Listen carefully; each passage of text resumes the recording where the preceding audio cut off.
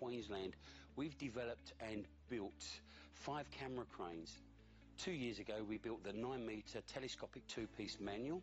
Came with a 3-axis header, so it had roll and tilt, and it would take the weight of an Arri Alexa. Used for commercial projects, feature films, music videos, big events, live events, where you could put a big camera on this crane and control it all day long.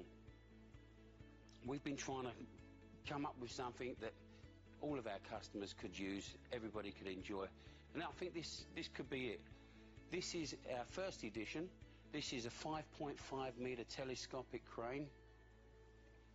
Here's our control box, a remote head, our monitor and controls. Now this is not completely set up at the moment, so I must admit this is a little bit untidy. We are going to tidy all the cables up for you. Let me show you some of the controls we've got here. Obviously you've got your remote head controls. We can control our speed, pan, tilt.